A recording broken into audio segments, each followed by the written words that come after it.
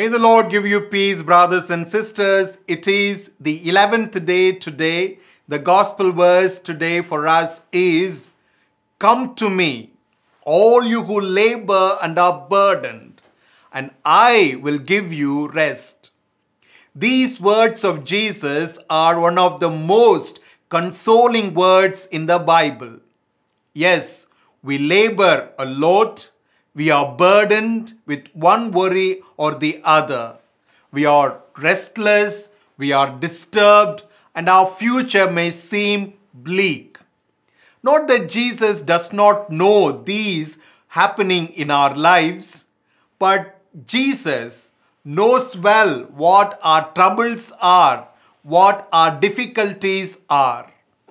Through this verse of Jesus, He invites us as a loving friend, a loving companion, and a loving comforter to hold our hands in love, to support us, to give us certainty of life, and also to speak consoling words, and most of all, to ease our burdens. Therefore, brothers and sisters, let us go to Jesus, sit at His feet, and allow our burdens to be released in the hands of our Lord Jesus Christ.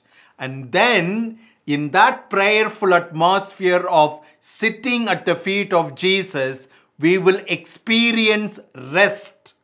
Rest no one on this earth can provide.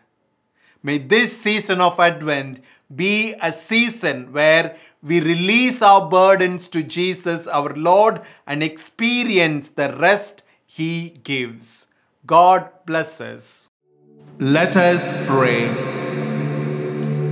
Jesus, in the darkness of these Advent nights, let me be guided by the light of your word. Give me the humility to be led by you and the wisdom to learn from you. I am grateful for the Savior who awaits us and eagerly await the time of rejoicing.